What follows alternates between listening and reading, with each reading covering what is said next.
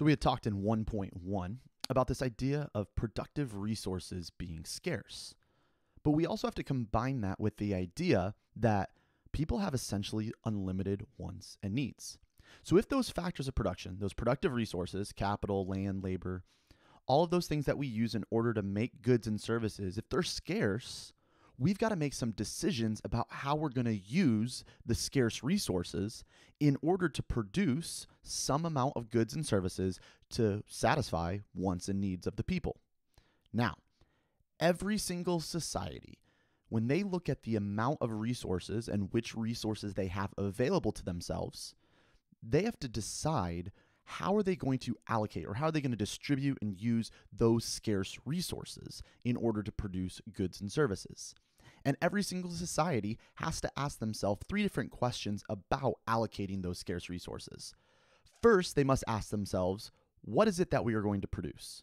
Using these resources, what goods and services should be produced?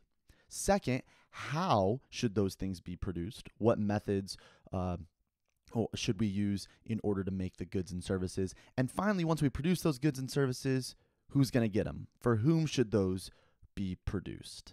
Now, when we look at these three questions, the system or the way, kind of like the who, of who's answering these questions in regards to what's going to be produced, how's it going to be produced, and who's going to get it, the way in which those questions are answered provides for us a context as to what is the economic system within that society.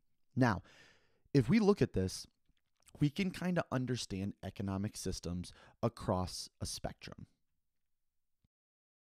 So looking at this spectrum of economic systems and with regards to who is answering those questions, we could look at it on kind of two sides. One, you could have the government is in complete control of answering the questions of what, how, and for whom to produce.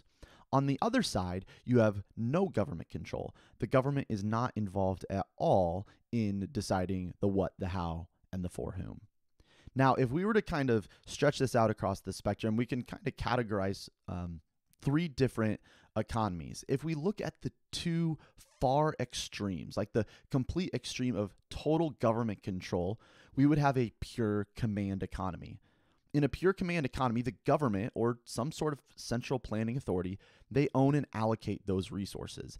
They decide what, how, and for whom. Right? What are we going to produce? How are we going to produce? And who's going to get it? The government or some central planning agency is making those decisions. Maybe another way you can think about it is that the decisions are being made for the people instead of by the people. Now, historically, the goal of this is to promote equality. You're saying, hey, if the government's making these decisions, people are getting as much as they need, maybe no more, no less. And that's, again, the goal on paper. And we've seen historically, maybe it hasn't worked out that way. But we've also never really seen in its absolute purest form a command economy exist. We've seen elements or societies that are leaning further that direction, but never, again, in its absolute purest form. And the same can be said for a market economy.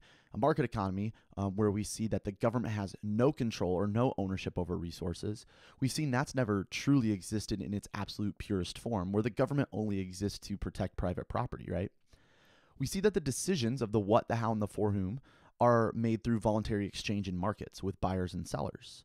And so what we say is that the what, the how, and the for whom, those decisions are made through markets. As people say, hey, I want more of this thing, sellers will respond, and that changes the what is being produced, right? And who's going to get it is also determined within those markets as well. We'll dive more into that as we get into supply and demand later on in Unit 2. So what we see there is the decisions are instead made by the people, not just for the people. A mixed economy, though, we see is where nearly every other global system ends up falling, because we see no one is truly at this purest form one way or the other. Most every global system has elements of both. Now, again, the degree to which they have elements of both varies, but we see that they all have, these characteristics of both, where there is, decisions being made by the people, but the government still has some sort of involvement. For the most part, resources are privately owned, right?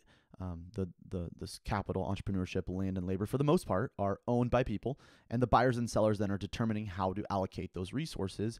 But we end up seeing the government is still involved. Maybe they are involved within different markets through, taxes and subsidies. Maybe it's that they're involved through regulations. Maybe there's some government corporations.